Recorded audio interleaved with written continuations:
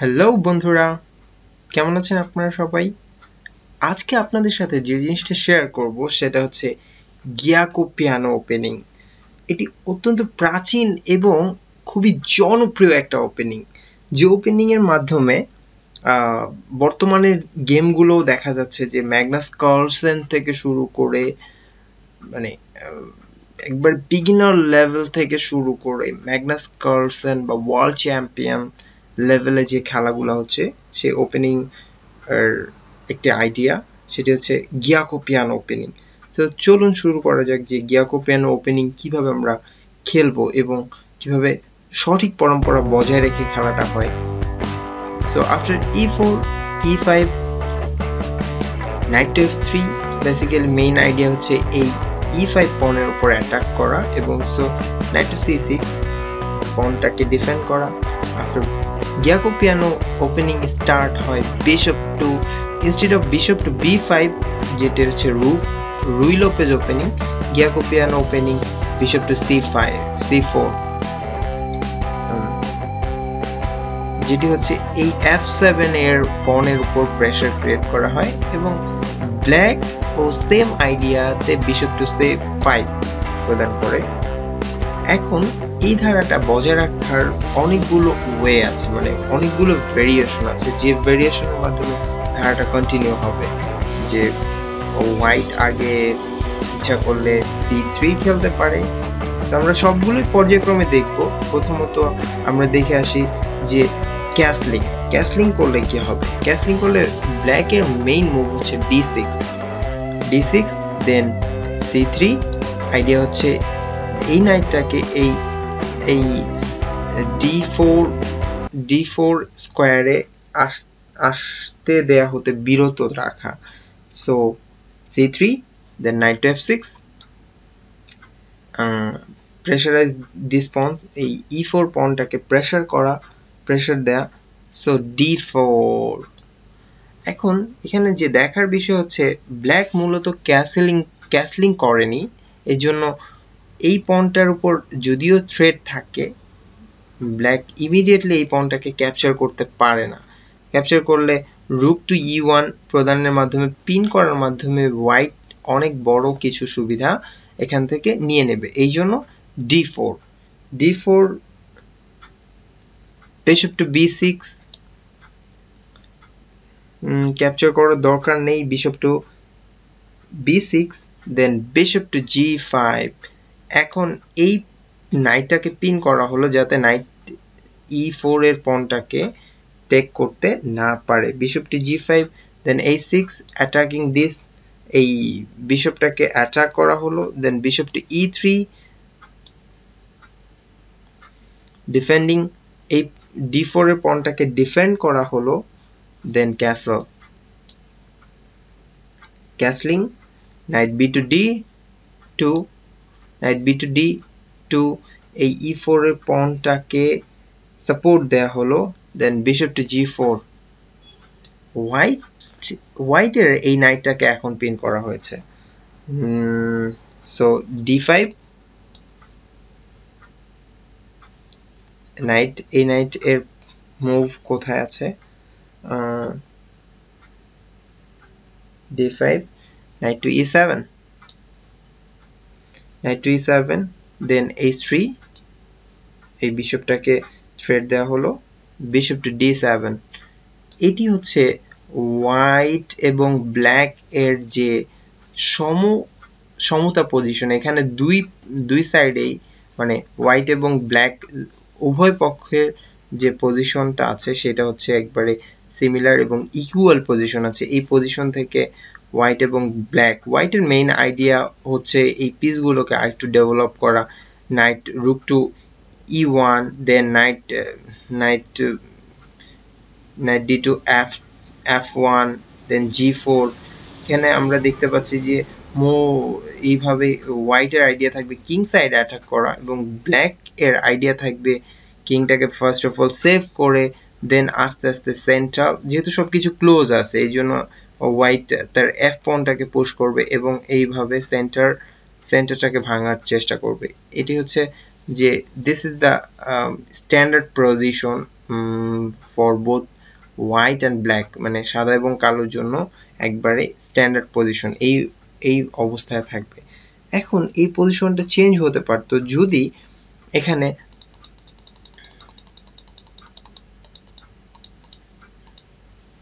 after knight e4 e5 then knight to f3 knight c6 defending bishop c4 bishop c5 then c3 c3 যদি খেলা হতো তাহলে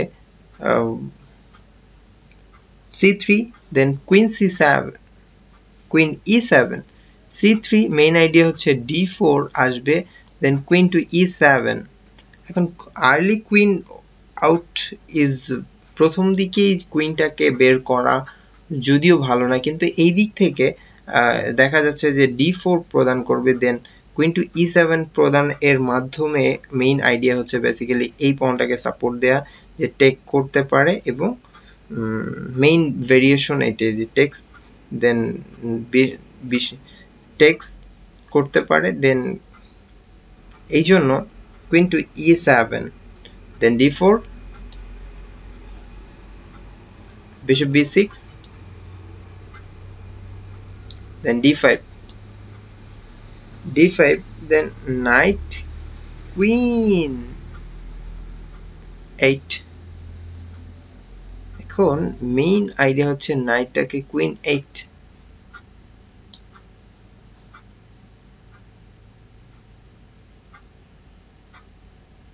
queen square 8 এ main ভেরিয়েশনে নিয়ে যাওয়া হচ্ছে। এখানে মেইন আইডিয়া হচ্ছে এক সময় নাইট যখন f6 এ আসবে, তারপর নাইট f6 এ আসার পরে এই c3 c6 ব্রেক এর মাধ্যমে কিন্তু নাইটটা পরবর্তীতে একটি পারফেক্ট স্কোয়ার এ দখল করবে।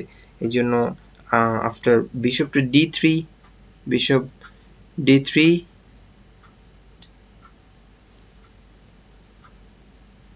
then d6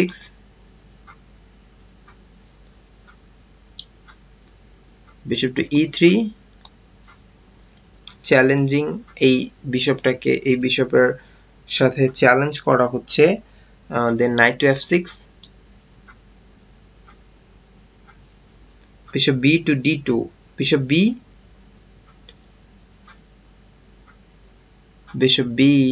to d2 okay, knight to f6 and bishop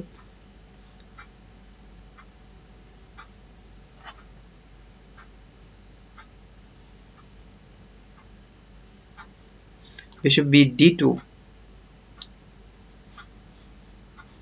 okay bishop b d2 idea হচ্ছে যে এই হোয়াইটের এই ব্ল্যাক বিশপটি খুবই পাওয়ারফুল বিশপের জন্য, সে এক্সচেঞ্জ করতে চাচ্ছে না, কেননা এখানে এই যে হোয়াইটের হোয়াইট বিশপটা এটার স্কোয়ার কিন্তু খুবই লিমিটেড, বাট এই বিশপটা কিন্তু পরবর্তীতে খেলবে, এই জন্য এটাকে সেভ করা হলো। দেন c6 ব্রেক, ওই সেম আইডিয়া হচ্ছে ব্রেক করা হবে, দেন night c4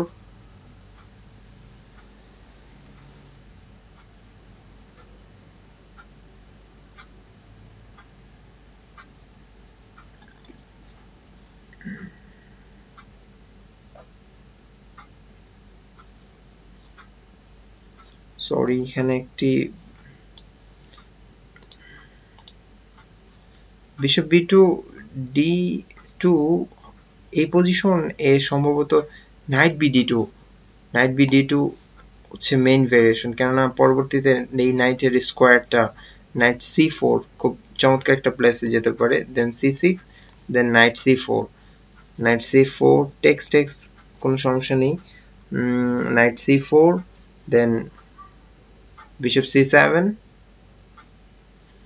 b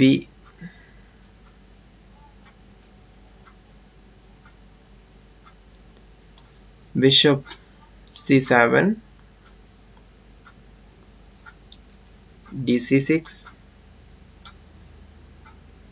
d takes c6 then b takes c6 then b3 bishop e6 pressure হচ্ছে এই নাইটের উপর। সো এই পজিশন হচ্ছে গিয়াকো পিয়ানো এর আরেকটি পজিশন, যেখানে হোয়াইট এবং ব্ল্যাক দুইজন এর পজিশনও সম অবস্থায় থাকে। আমরা আরো একটি ভেরিয়েশন দেখব, যেই পজিশন এ লাস্ট এই ভেরিয়েশন, যেটাতে হোয়াইট এবং ব্ল্যাক এর পজিশনটা সেম থাকবে। ওকে, দেখা যাক যে after night e4 e5 knight to f3 knight c6 then bishop c4 bishop c5,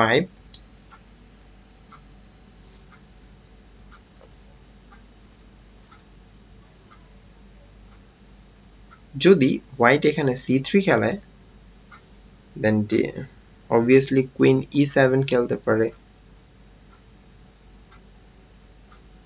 queen e7 then d4 bishop b6 d5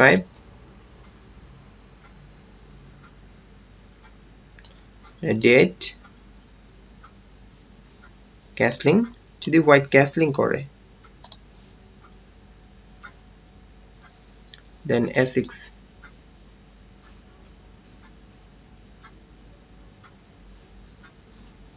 bishop d3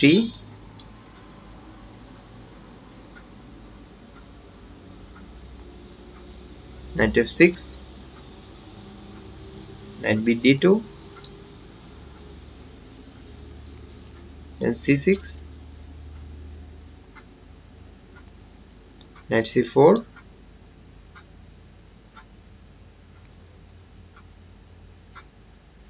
bishop c7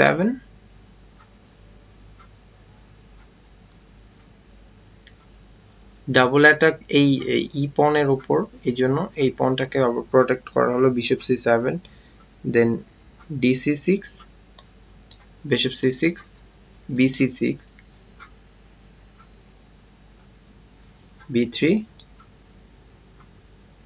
bishop e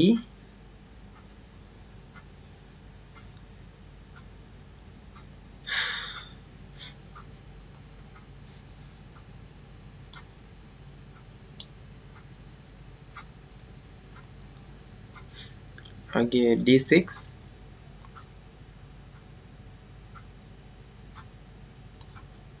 bishop e bishop e3 bishop e6 same position দেওয়াবে। এইভাবে white এর আইডিয়ার সাথে সামঞ্জস্য রেখে white ব্ল্যাককে continue করতে হবে এবং তার মাধ্যমে গিয়াকো পিয়ানো ওপেনিং এ সমতা থাকবে। তো এই ছিল হচ্ছে গিয়াকো পিয়ানো ভেরিয়েশন এর ক্লাসিক্যাল যে ভেরিয়েশন আছে, এই ক্লাসিক্যাল ভেরিয়েশন এর তিনটি ফর্ম, যেখানে হোয়াইট এর আইডিয়াগুলোর সাথে ব্ল্যাক এর আইডিয়াগুলোকে সমন্বয় প্রদানের মাধ্যমে সমতা বজায় রাখতে হবে। সো আশা করি ভিডিওটি ভালো লেগেছে আপনাদের। ভালো লাগলে অবশ্যই একটা লাইক করুন এবং শেয়ার করুন আপনার বন্ধুদের সাথে এবং বেশি বেশি করে প্র্যাকটিস করতে থাকুন। পরের ভিডিও পরের সপ্তাহে। Thank you.